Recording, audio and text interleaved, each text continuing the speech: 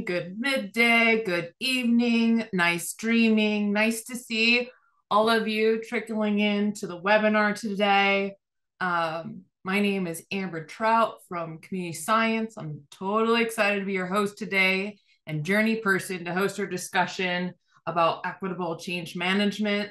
Definitely, this picture definitely speaks how I feel sometimes, where I get to the top of the stairs, I'm like, man, there's still more to go. And so we're excited to be here with part of what we hope to do today with is really share what is the evidence and practice-based strategies we've heard. We like to say to move an organization through that equitable change. Be it your end goal, having equity be explicit in that strategy, or equity as the vehicle, that lens that you see all the pieces of your organization. And how do you manage equity in the different political moments, environmental moments, to keep things moving through? And then shout out to y'all that spoke to us before this webinar. We hear you. We heard, please, not a 101, give us concrete. How do we move through? How is it strategic? How do I connect my values to the system change? How do I speak to staff commitment when it feels like maybe the staff are moving faster than the leadership team, or there's buy-in on the leadership team, but it's unclear how to operationalize? We will do our best. That is our goal today, is really to talk about the how-to, once you have that equity commitment or statement, or you say, we're doing it, how do you go from your current state to where you'd like to go? But before we jump in, I want to say welcome to new friends. This might be your first community science webinar. So we're so excited you're joining us. Just wanted to share, this is community science. This is all the lovely faces and social scientists and facilitators and practitioners that make who we are and make our heartbeat. We're a research and evaluation and strategy firm. Really, we see how do we help get that data to support the community voice, get the change they see. And so really, our motto is, how do we roar towards equity in every moment? And for us, the organizational effectiveness team, who you see in the lovely screens with me right now, is how do we see organizations as that unit of change, that living organism that exists in an ecosystem that can push and create that demand and that shift for equitable change. So why are we here? Well, before we bring our panelists in, we wanted to share that generally in the literature, it looks so easy. Stages of change. I build awareness, I get some information, I get organized, I understand what policies I want to change, I implement that change, and then I sustain it. We know that's not the actual experience. To really have, what is my current state to go to my desired state, rarely feels like that. Who's been on a road trip where you really thought that was the on-ramp, and the next thing you know, you're going the wrong direction? That's part of the journey that we love so much, but sometimes in an organization can really induce fatigue or lack of clarity. But that's okay, because we really see organization change as a compass. Where do you want to go? So with those stages of change, it's really a roadmap of on-ramps to get to that desired state. And so what we'd like to share today is, first off, how are you honest with what your current state is? What's really going on? Can I look at myself, my organization, how we make decisions? And where do we want to go? What is the desired state? And does that make sense for our organization? And so although this looks linear, this is just a limitation of my drawing. We know that it goes right, left, up, down, maybe a couple do-si-dos. And then once you feel like you got that, how do you do this change in the external context that your organization exists, and the histories? Because those histories in your community are the histories that are going to be in the people that make up your organization. And then considering, well, what's the organizational context? Why was the organization created in the first place? What was its purpose? Is it still meeting that purpose? And what's the history of the organization, not only with the staff, but with the community and the ecosystems and partnerships it's been in?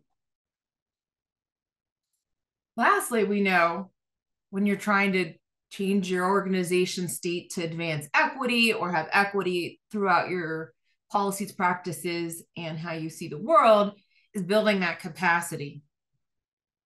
And what's interesting is all of that work, and you could see, so you're building awareness, you're getting organized, you have this compass that's telling you where you want to go. You start implementation. We haven't even mentioned, when do you start seeing the changes you hope to see? This is sure a lot of effort before you get to that ultimate impact. So we share all that to say is oftentimes when we're working with organizations, we notice there's this desired state that everyone's working towards it. I want to be equitable in my community for food outcomes or for educational. And it's the highest form of equity. And for us, when you're getting started and thinking about those stages of change, so is your equity, what you can achieve in terms of what equity looks like along the stages of change. So as you're surfacing, you really understand what is the history? How do I acknowledge those impacts and then use those most impacted by my organization's decisions or within the organization to identify what are potential solutions and metrics. Then equity is defining with the people and thinking about what are the measurements that make sense for this organization and the ecosystems it's part of. Then how do we build? Each layer grows into that commitment. We have a tree here, but for us, it's not a single tree. And it's really about those roots and how those roots connect to other trees to really communicate with each other and to really make sure equity is not only enterprise-wide, but shows up in your partnerships and how you can have shared agendas with others. And most importantly, in addition to the time and the commitment, the moral commitment, there's a financial commitment. All these components are what's needed to get to that desired state. But still now, it even sounds a little bit easier than what it feels like when you experience it. So I'm excited to bring the panelists. I don't know about you all, but I'm not sure it goes just like that. So Jasmine, do you mind introducing yourself and sharing a couple opening thoughts about equitable change and what that means to you when an organization's like, hey, I'm trying to get to somewhere, but I can't figure it out. Oh, thanks, Amber. As she mentioned, I am Jasmine Williams-Washington. I'm really excited to be here with you all and with my colleagues to chat with you about what it takes to get equitable change, to drive equitable change in an organization. For me, as someone who spent many years as a community organizer, organizing in spaces and places that I'm not a part of, right? So being an outsider coming in, I have a deepened understanding of the various levers to organization change from my experience in organizing. So the first thing is focusing on getting it right and not being right. You may come to this process and you may have that thing in mind that you want, that desired state that you want to be, but maybe it's not right now, right? So not wanting to be right, but getting it right for the organization, right? The other thing is the ability to be able to manage and navigate the resistance that will come because this is a change process, okay? And with change, there is resistance.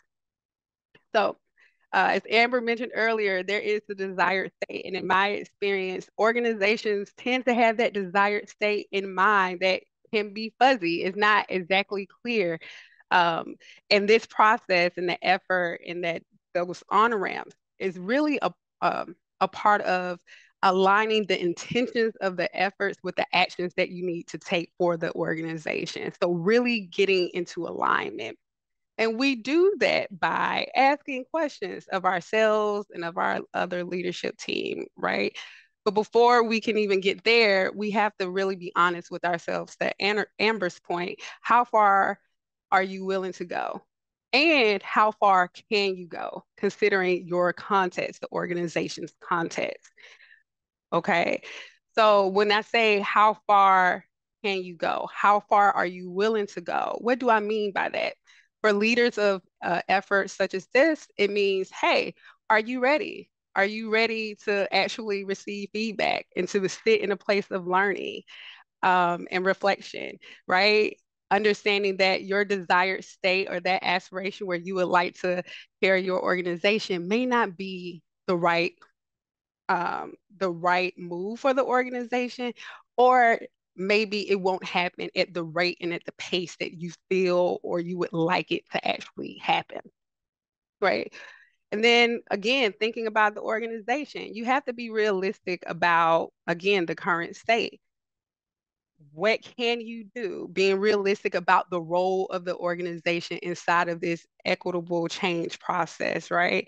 What do you, what does the organization actually have control over outside of or in the, with the political factors included? Because what we do know in our experience about doing this work is that nothing is apolitical, nothing.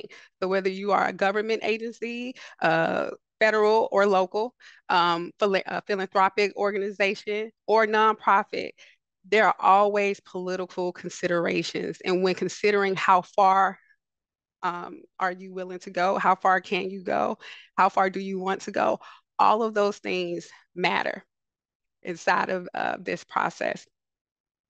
The other thing I mentioned to y'all, I was an organizer. So I sit in doing things with people and not to people.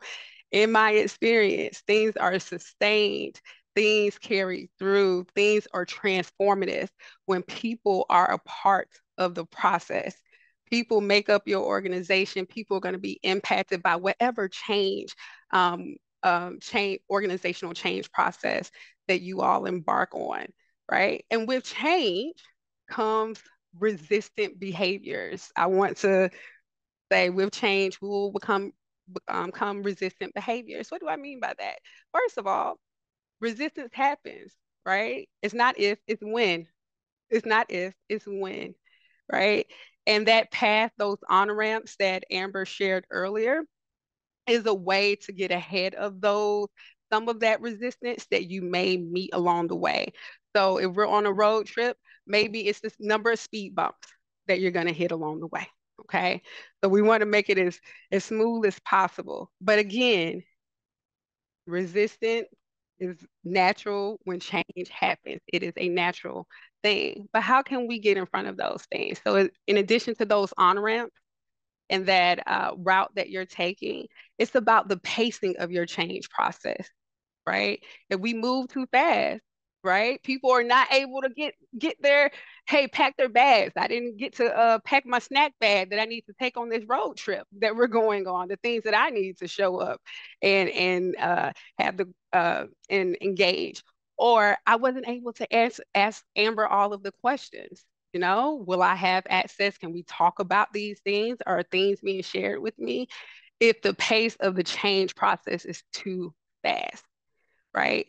But again, we want to do things with people and not to people. So what if we slowed it down a little bit, slow down our change process just a little bit, and we have more time. So we slowed it down. People have time to ask their questions. What is on my packing list? How long is this road trip going to be? By when will we get to Buc-ee's? I love Buc-ee's. If y'all go on a road trip, go to Buc-ee's. Best bathrooms ever. You won't regret it, trust me. Okay. But they're able to get out questions, right? Because again, change is hard no matter what type of change it is. Okay. People need to be able to ask questions. And also, back to an earlier point, not wanting to be right, not wanting to have all the answers, but getting the right pacing, the right thing for the organization. Because when we pause and we slow down and we listen, that insight that came from what we saw as a resistance, right? Resistant behavior is actually an opportunity for us to be clear about our final destination. Or maybe it's not the final destination. Maybe it's just the first pit stop along our road trip, because ultimately, maybe again, considering pacing, we may not be able to run that race and get to the final destination in that first 6 months. Maybe it won't be in 12 months. Heck, maybe it won't be in 18 months. The point is, this process goes at the pace of folks trusting the process. And trust is earned, not given. right? And we do those things and we build trust along the way by being transparency, by bringing people along with us inside the process. And we'll talk more about that later. Uh, but what I would like to say, ultimately, the goal is to make impactful change, to be transformative. Okay, again, to be transformative, and to sustain the change that we work toward. Right. And I'm going to pause. And with that, I'm going to send it over to my colleague, Zeke. Thanks, Jasmine. It is about transformation, and I'm happy to be here as part with you all, and 100 of you, right? Over 100, and there were double that number who actually signed up. So it's important to know that we are part of this larger group that is trying to figure out transformative change. And when we're talking about equity, it always is about transformative change. So this is my favorite conversation. And as I have been part of and have been tasked to lead several different transformative change efforts catalyzed by a commitment to equity, what I found is that I'm actually deeply oriented to the cycle of transformation, and something that feels natural, actually. But I think that's actually true of all of us. I think that we are actually all oriented to the cycle of transformation, and we can think about these experiences from our own lives, where you have shifted from something to another way of being. And I think those cycles that we've gone through as individuals are really helpful through this process. So in those moments where you might feel stuck, important to name, like, where are we trying to get from to? I think of it, it's a helpful little tool to think about transformation as a from to sequence, and to engage on your own and or with your colleagues and saying, where are we trying to get from and to? So I think we can all be more grounded in transformation instead of potentially feeling like this is something that we don't know. Actually, we do know these cycles. And so when we think about the transformations that we've experienced as individuals, I know that we all know that there are moments of real darkness.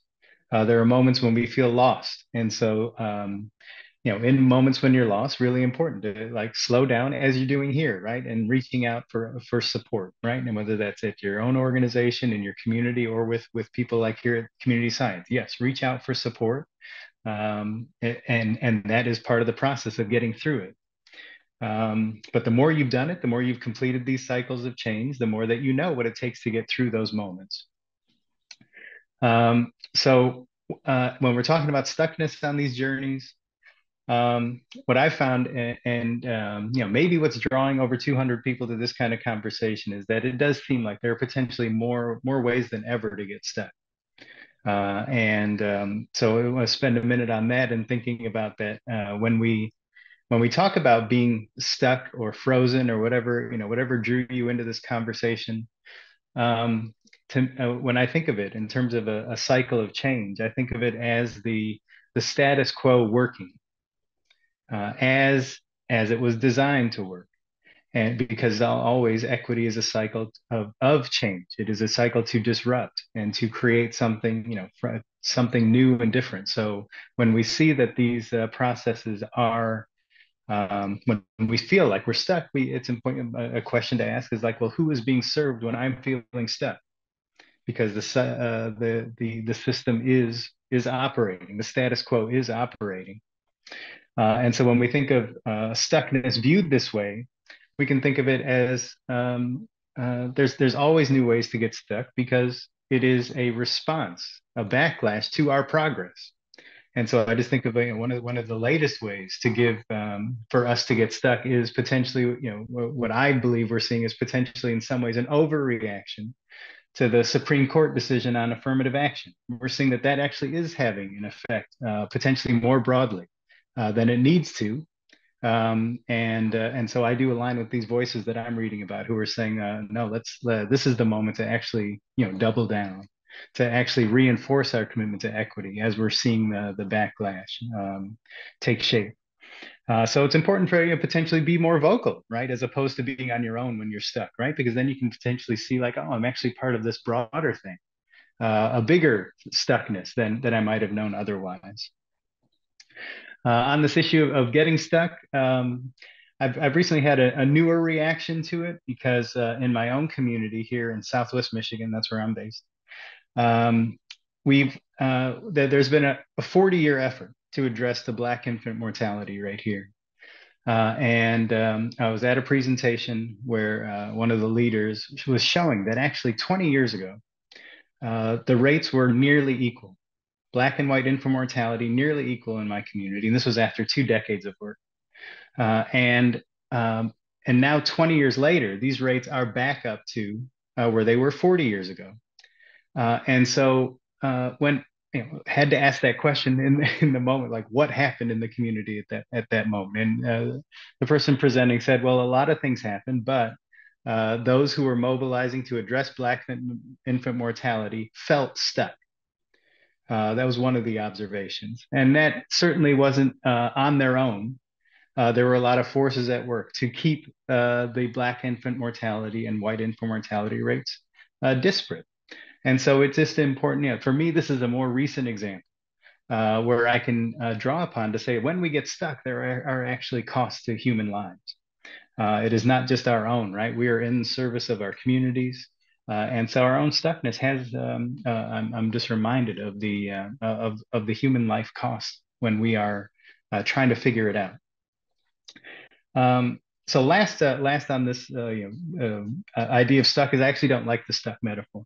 And I don't like the stuck metaphors because it's a machine metaphor, right? And we all know we are human beings, we are living systems, our organizations are living systems. And I actually think that the more we apply living systems metaphors, it helps us get different information. It helps us know what we're looking at and how to assess differently and potentially better than applying machine metaphors. But on to conversation about assessment. I'm going to pass it to my colleague, Michelle. Hi, folks. Thanks, Teak. Thanks to all of you for being here. Super excited to be with you all in community with my amazing OE team. So as Teak mentioned, I'm going to talk a little bit about assessment. And, I've been doing this sort of data research piece of the equity journey for a long time, and I've looked at it from all sorts of different angles.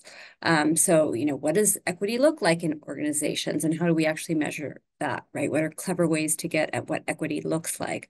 What does inequity look like, and how does it show up again, from a data perspective? And what does data look like when it's inequitable or when there's inequity in a space? And so there are, I think, a lot of different ways to slice and dice it.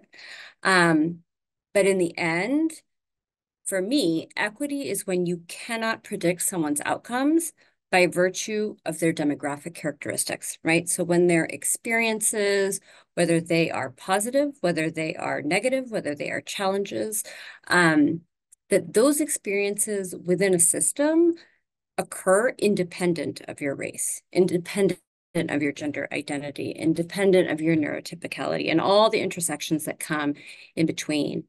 And so to that effect, I am a data sort of nut, if you will, and I do love a big data set.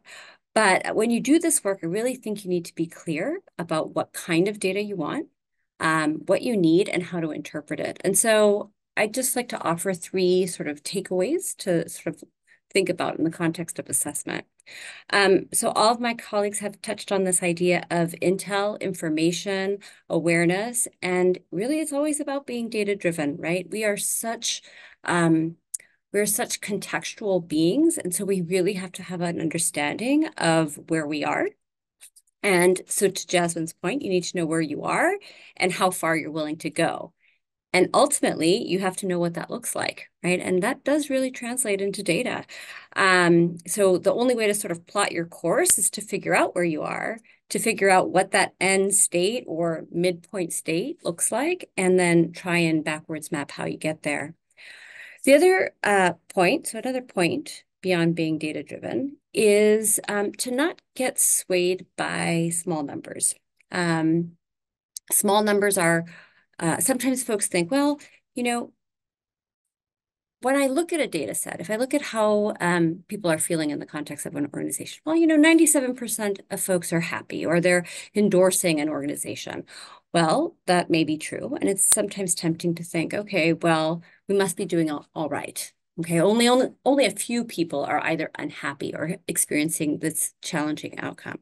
But the reality is that equity is in the margins, right? So if that organization, you take a step back and you look at, well, who is it that's endorsing the organization? Who is it that's experiencing the positive versus the negative outcomes?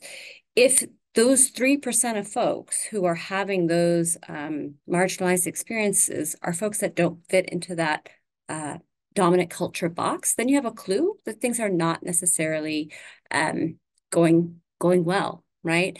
And so there is this temptation sometimes to look at data and think only about the numbers, and that small numbers are somehow easily dismissed. And I would argue that that's a real that's a real fallacy, because again, oftentimes you need to look at the margins to figure out what's going on with equity. And so that leads me to sort of my third point, which is really the importance of qualitative data, right? So stories and lived experiences are supremely important. There's a long tradition of dominant cultures using numbers, numbers equals science equals truth. Okay, but using small numbers is also an excuse, right? It can be an excuse to exclude or to hide the experience of those who are in the margin. And so if you want to understand what is going on, I think it's really critical, and we at community science really believe in this sort of quantitative and also qualitative piece, so that you can get the whole story for everyone, and you can figure out for whom are things working and for whom are things not working. And that becomes a clue as to where you might need to drill down in terms of some of your change efforts. And so with that, I'll go ahead and pause and send it back to you. That's great. And we're already hearing from you online. I love it. Okay, stuck, taken care. I'm not stuck. We're ready to move forward. Resistance, got it. And we'll come back to that. There's a question of what if someone doesn't want to come to the table? By thinking about, Jasmine, what you were saying, like how far do you want to go? And is the pace of change what makes sense for your organization? And how far depends on your context. Are you a government organization? Are you a nonprofit? Do you have the resources and staff and capacity to do that? And Michelle, what I loved you saying is the data helps you decide that priority. Well, so once you say, yes, we want this desired state to advance equity in our organization and community, where, for who, and where should we start first, right? And then Teak, what I hear with you is just try it. Once you get that priority and that first step after you backward map, try it, see what happens. And if you get stuck, learn from that. And so what folks are really interested in is like, okay, now what? What does that strategy look like to help us move through? What are those critical conditions I should be looking for in my organization, my leadership team, and our culture, right? So if you don't mind starting us off, Teak, what are some of the barriers and facilitators when designing an equitable change system to get an organization or supporting that driver from that current state to that desired state that only that organization can work towards? Yeah, thank you.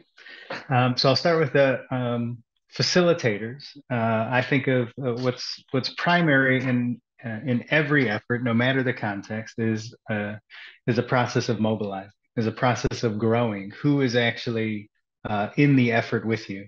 Always anticipating there will be barriers and challenges, right? There always will be moments when you are experiencing the resistance, but mapping, getting concrete about who is on board with whatever effort, right? And getting in a way, moving beyond being stuck can mean adding one, right? One more person, or taking one step. I think often when we are feeling like where we don't know where to go next, it's because we're holding potentially too tightly onto the end goal, and we're not opening ourselves up to the feedback that we're getting. So thinking of that, and then in terms of inhibitors, one can be thinking about the holding onto the goal too tightly. Another one that comes to mind is operating with the same kind of infrastructure that you've had throughout the process, meaning like that an organization had been going, then you bring in an equity initiative, and then we're still trying to operate with the same structure, the same feedback loops, which need to be significantly expanded when you are doing an equity initiative, because there's just so much more you're trying to take in as you're trying to move the work forward. With those infrastructure considerations, Jasmine, what folks are really wanting to know is, how do you keep leadership at the table, right? What are the facilitators and the barriers you've seen when working with organizations when a leader's like, that inequity is not there, or this conflict doesn't make sense, or even Michelle, when I'd be interested to hear your thoughts, like what data really moves a leadership team to take action?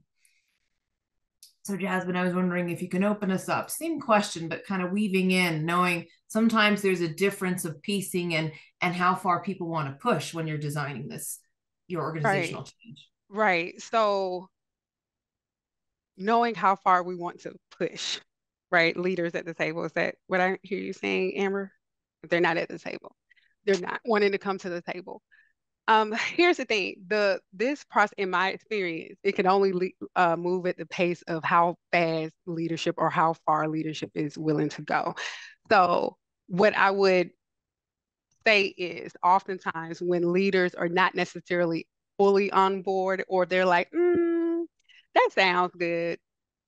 Maybe it sounds good. Maybe it's good for business. Maybe it's not. Whatever it is, it sounds good. They're a little weary of it. Start from where they are, right? So it's not necessarily making them uncomfortable, comfortable with the idea of staying, maintaining the status quo or maintaining the current state, right? But it's saying, okay, what step are you willing to take right now? Can we both agree? In my experience, it's much easier in this work to start from a place of agreement, right? So if they're even willing to have the conversation, where can you agree? So now we both agree we want to move and have an equitable change process inside of this organization. Boom. Okay, we can both agree there. All right.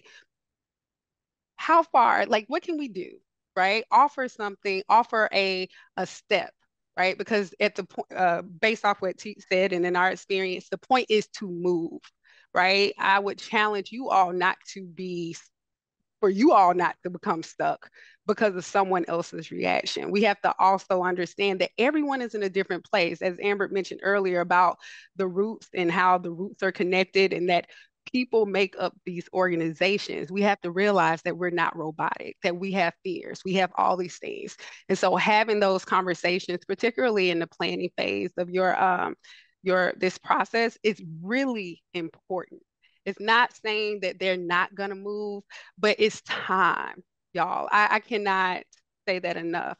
You have to invest time in planning to bring people to the table. The leader has to be brought in, right? Depending what you're doing. In case it's HR, maybe for nonprofit, it's the board. There are pieces, there are people that are necessary to have bought into this process. Now, there's a difference between being bought in and saying, hey, I'm with you, we can move forward, and saying, hey, I'm where you are. Those are two different things. What I would challenge you all to do in those situations is not to other, right? So if we stop and we say, oh, this leader does not want to do this, then we stop all movement, all progress, and we will never go anywhere. And to Teek's point, who benefits from that? Is working as intended, right? Who benefits for that? And then who loses, right? Who's impacted by that? So being willing to meet people where they are, being willing to have conversations, being willing to have the difficult and uncomfortable conversations and asking clarifying questions. What is it about this step? What is it about this strategy that makes you uncomfortable? Being very explicit and being comfortable and standing, saying, we really need to know, because you've already said you've agreed to go up on this journey. So the accountability is to the organization and to the people within it, because if we do not move, then now we've done harm. And then what are the implications of that? What makes the thread between you and Teek, Javin, is really the planning phase is to get clear on what your organization can change, right? That's where everyone's agreed. We're here because of the mission, and we notice that there's constituents we're not serving, right? And then often when we're working with the senior leadership teams, like, but it's 100% that needs to be bought in. That's when the pause is wondering, like, well, have there been other initiatives that maybe aren't explicitly equity that you moved forward where there wasn't 100% buy-in, yet you still did it and kept momentum forward? So the reason why we're saying move forward, because there's a headwind. And sometimes that headwind is your dog. So there's a headwind preventing you from doing your work. And so in those moments, the literature and change management shows that there's 80%. You need 80% buy-in. And so what narrative do you want to feed? You could spend 80% of your investments and times and resources to the 20% that maybe aren't ready to change, need to understand more, or just to disagree. Or you could spend 80% of your money on the 80% to find more commonalities, right? And so then, Michelle, it makes me wonder, so in those meetings, when you're working with the board or a senior leadership team, again, that's like, well, we need all or nothing. What are you thinking about? So going back to the conditions. So we heard who's at the table, what leaders are at the table that are bought into where you want to go. Maybe not the actual behaviors yet, but everyone is there because they want to see that desired state happen. We've heard, how do we keep momentum and finding the small wins while still having space for people to ask questions and keep learning, right? But then there's a balance. So it's not at the harm of those that, where could we keep going, right? What are the little pockets that we keep moving forward? Michelle, what I love that you were opening up with is the different data to help find the hot spots, or maybe even put some little bread seeds along the pathway to see where to move forward. Do you mind sharing some thoughts? Yeah.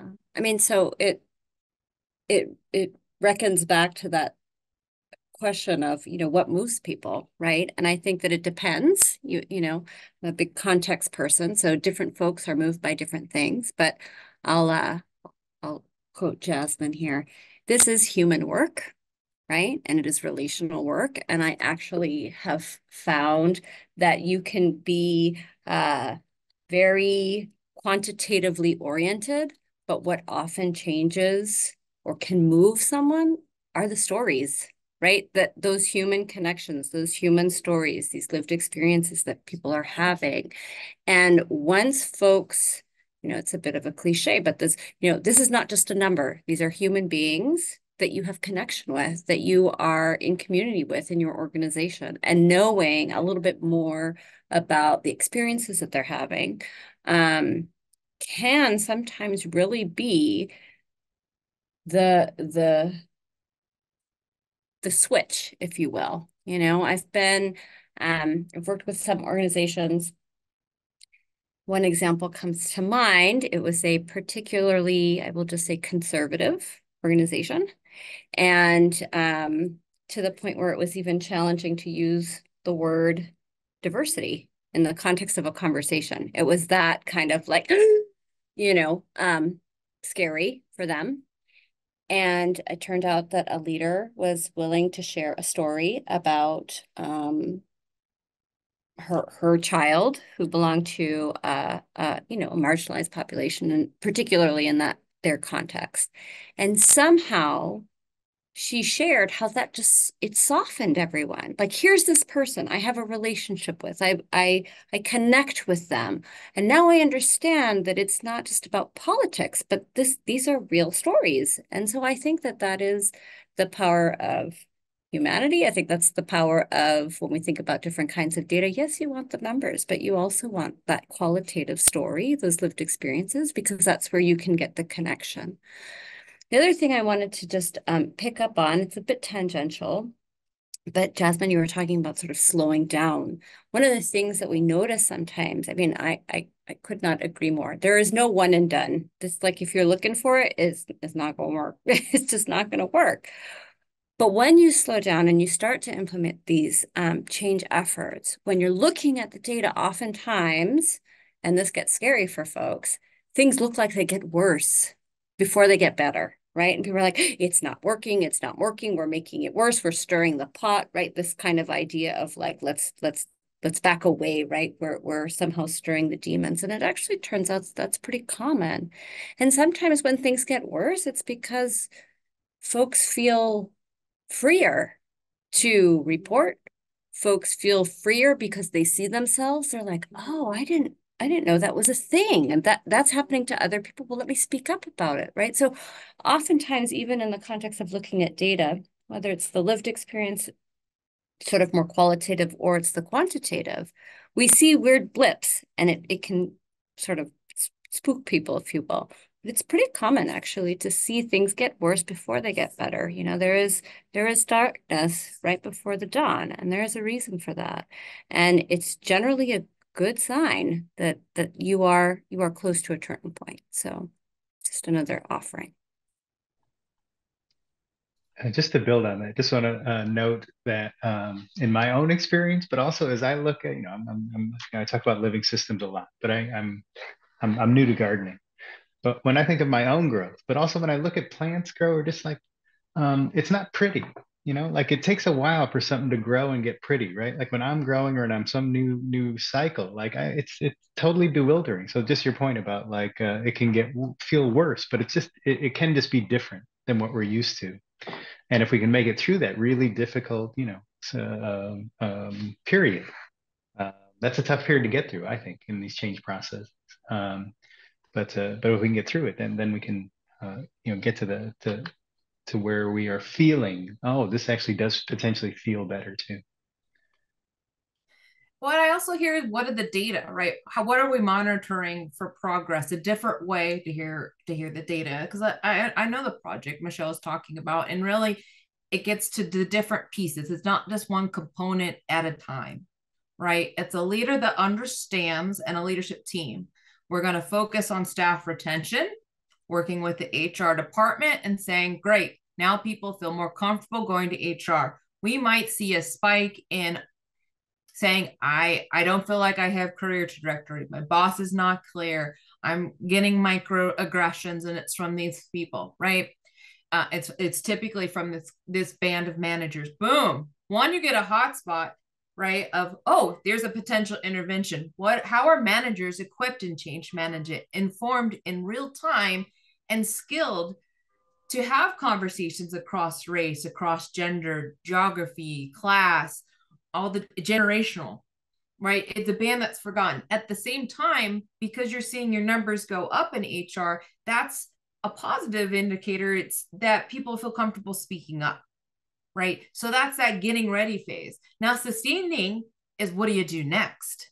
And that's why we're saying, how do you keep moving forward? So what do you do next is, what's the next version, and how responding, right, to, oh, we're seeing elevated complaints around microaggressions, right? The intervention might be getting feedback and hearing what the issues are, and getting specific which group might need training, or in their job description, different behaviors to see, right? So then that next iteration we might see numbers the same or go down, but more people getting promoted within or speaking up in meetings. We've seen in the business literature that it also facilitates increased innovation and your ability to reach out. We also have folks, panelists, I'm interested to hear your thoughts. We got a lot of things coming in. So we have a couple. One is, how is the equitable change process different than any other change? And I wonder, like, Teak, if you had some thoughts, because I know really change is change. It's the word equity that might make it feel so different. But I'd like to hear your thoughts of, is it different?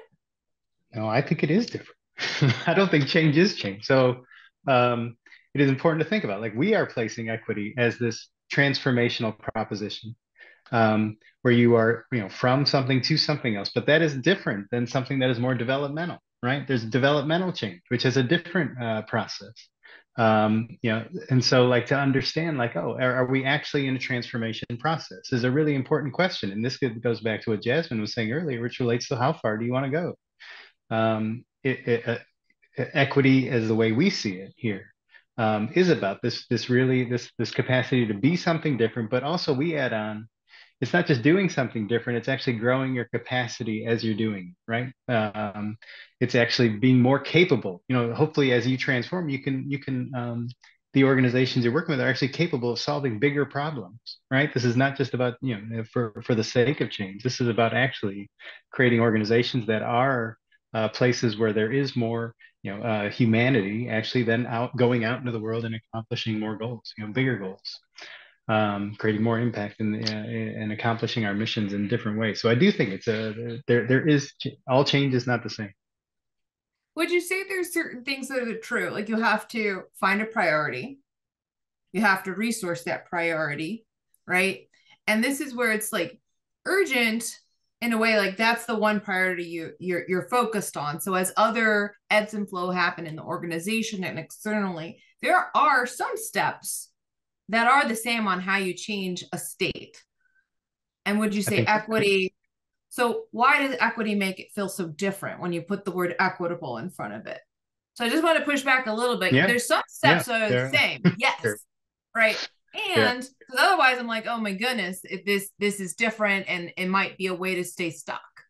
Yeah. So no, I think there are. Elaborating a little bit Yeah, more? sure. No, I do think like everything we know about leading through change is applicable, right? And I do think that the cycles that I've been a part of, that we see organizations all around that we work with, it requires more of us because we are reclaiming parts of our individual selves and this commitment to equity, which is a discovery process along the way. You actually don't know what your next step is until you take the step, right? So this is one of these metaphors of when you're in the dark and you're lost, is you take your journeys as following the next step, and then reassessing, and then moving forward, right? And so we are learning very new behaviors as we're taking all these steps. So we're learning how to engage with ourselves. How do I navigate this step differently? How do I engage with others differently, right? So there are, there's lots of different examples of organizations doing this, and everyone needs to do it according to their own context, right? Everybody's engaging with their, the culture of their own organizations, the people there, which I do think is both. So there's both absolutely consistencies, and there's, your journey is going to be different from the organization next door. Well, I totally appreciate what you were saying, how some parts are different. And what I really heard you saying, some behaviors, right? So if it's like any organizational change, it is status quo. We know this is the flow of the steps. There's some input, what perhaps on open to strong pivots. When equitable is put in front of equitable organizational change, what I hear you saying is the steps might be similar, but knowing how to, the behaviors needed is new. You may not be the expert, and that feels not good, right? Most of us are trained to be the experts. We know the answer, and then we go. But sometimes it requires pause. Do we need more resources? Or there's someone else that's an expert in the room that I'm not used to listening to. And then I need to do my work to be like, it's not me to lead this, it's someone else, right? So getting really clear on what's different. I just was picking up that thread you're saying. So yes, there's the flow, and it's the different behaviors, the unknown that you're not used to reaching for as an expert, that makes it feel dangerous, risky, or cautious, because that calculation that you might make as a manager, as a leader, or a staff member, it's a little bit harder to calculate, like, what is the risk? This is new. This is uncharted territory. Jasmine, we're hearing a lot like, okay, y'all are talking about the organization, line up that mission, good to go. There's a roadmap. Michelle's telling me about getting the mixed methods in there, make sure there's qualitative, but this organization also exists in a community. So how does the organization, and in partnership or in a dance with the community, influence an org? And there's another question that's in there. I think it's important to say, and how is it not always manipulating the sad stories, right? Mainly of people of color, marginalized identities, to get an organization to act. So I was wondering if you could share a few thoughts on that. Oh, that last question. I felt that emotional labor invoice right in the gut. I felt it. I felt it. Right. Yes. So communities influence on the organization itself. Listen, are you living into the values that you set forth for the community? Are you leaning into those? Right. the community should matter, like in this process. Are they included in this matter? Do they have a decision-making process? Are you sharing information back with them? Are you asking them back to my favorite question or my favorite statement? I don't want to be right, I just want to get it right. I think to Amber's point that we are oriented to being experts, right? And to the point about the lived experience, you also have to earn the right to even receive those stories. You have to earn the right to receive those stories. I'm going to say that again. You need to earn the right to receive those stories, because I do not owe you my pain. I do not owe you my story. And if you, like inside of your change process, how are you engaging with community? Right? What steps are you taking? What are you offering? Or are you sitting in what has traditionally been done? Right? And if you went to university, you've ever done any kind of community participatory research, you go to the door, you go to the neighborhood, you have the university shirt on, they're like, don't wear this shirt, don't wear it out there, because people are tired. Okay.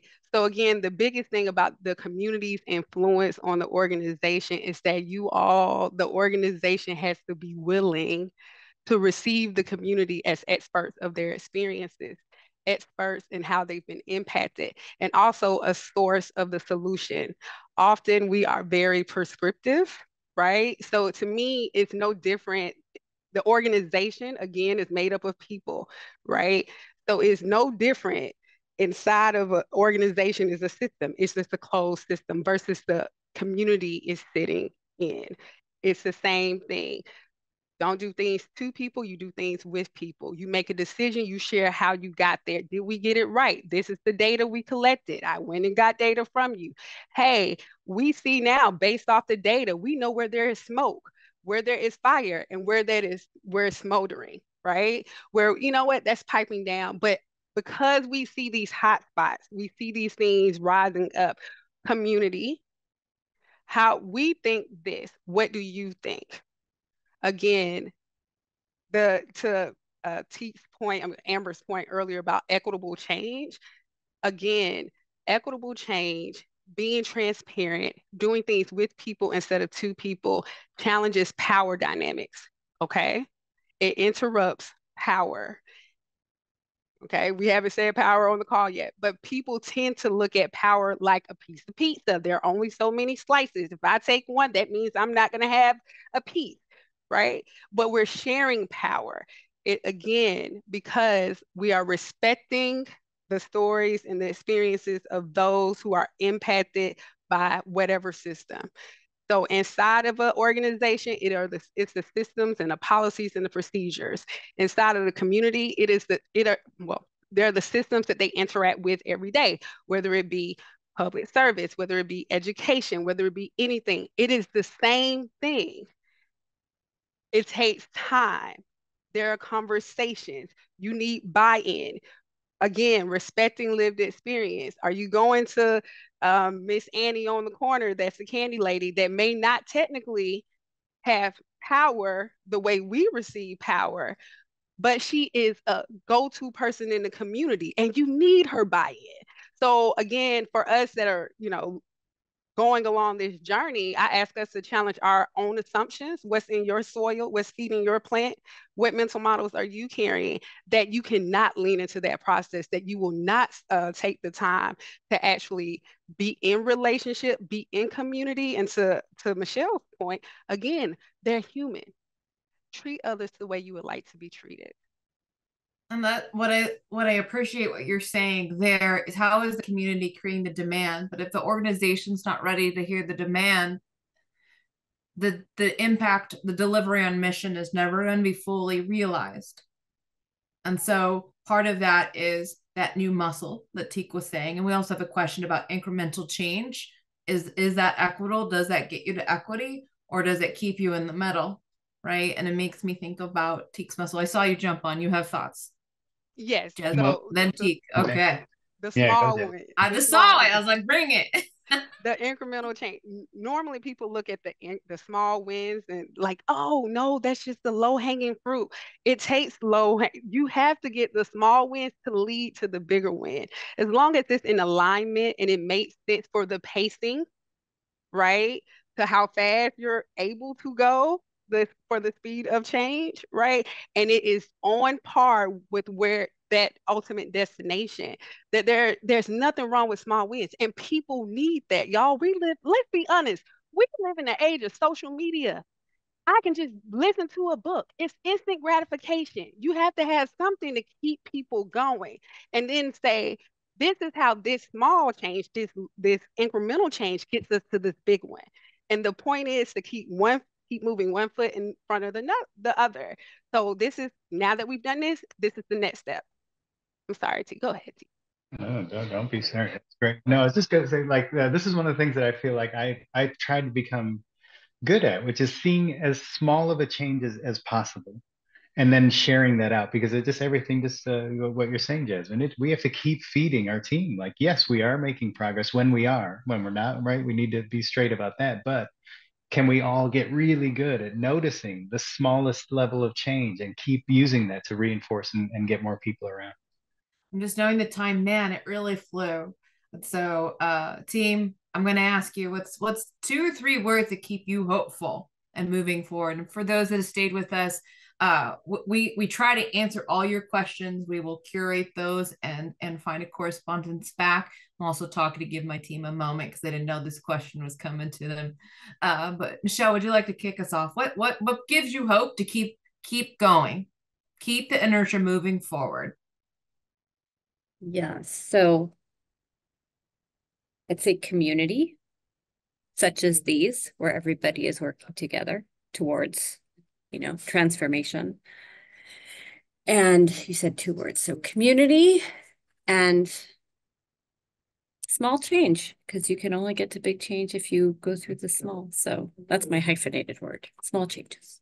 I see a smile, therefore you have to go next. No, I'm terrible at 2 to 3 words. I need phrases. So please proceed with your phrases. No, I mean it though. Like, I talk about the living system, but it is so important that we are feeding off nature, right? And that we are not just looking to the work in our workplace to feed us, right? Like, yep, do your work and surround yourself with sources that are going to keep you in this work.